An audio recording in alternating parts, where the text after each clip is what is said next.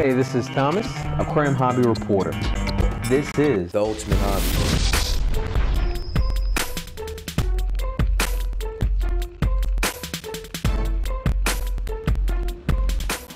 In this episode of Local Fish Store Travel, I packed up my bag and caught the first flight out of Atlanta, where I'm heading back to my hometown, New York. It's been a few months since I've been back, so I want to get the best view possible. So my first stop is to the top of the Rockefeller Center, that is. Now that's a pretty nice view, but I know we can do a little bit better. Now that's a great view, but I think we can just do a little bit better.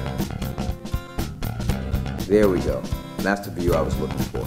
Alright, so we got our view. Let's start making our way to the fish store. Wait, is that a McDonald's?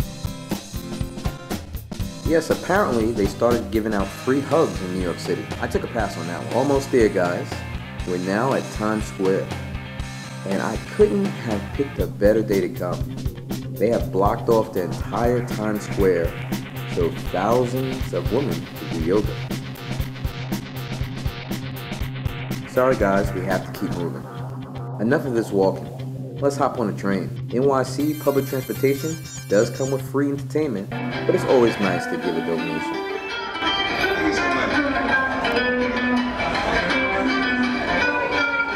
Alright guys, we're here, Manhattan Aquarium, located at 522 West 37th Street, New York, New York. Literally right down the block from the Javits Center. Hey guys, this is Thomas with Thomas Vision Reef. I'm here with Oliver at my first New York aquarium store ever. And this is a shame because I'm actually a New Yorker. But when I lived in New York about 10 years ago, I just wasn't into aquarium hobby. So Oliver, you have to tell me, what's different about aquarium stores here in New York than you think any other place in the world? Because New York is different than any other place in the world. Everything about New York is different. Yeah. And I think the first thing that would make the biggest difference would be generally the size of the stores. The way people have to utilize space is at a premium. So you have situations where people find some tiny sort of niches, a tiny little place, and then they have to maximize every single available bit of space.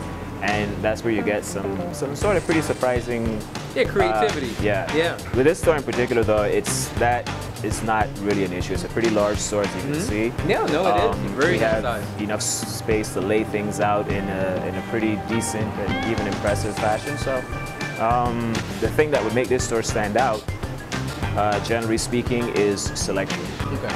Right? That's the biggest thing. We have enough space to have a wide array of things to offer.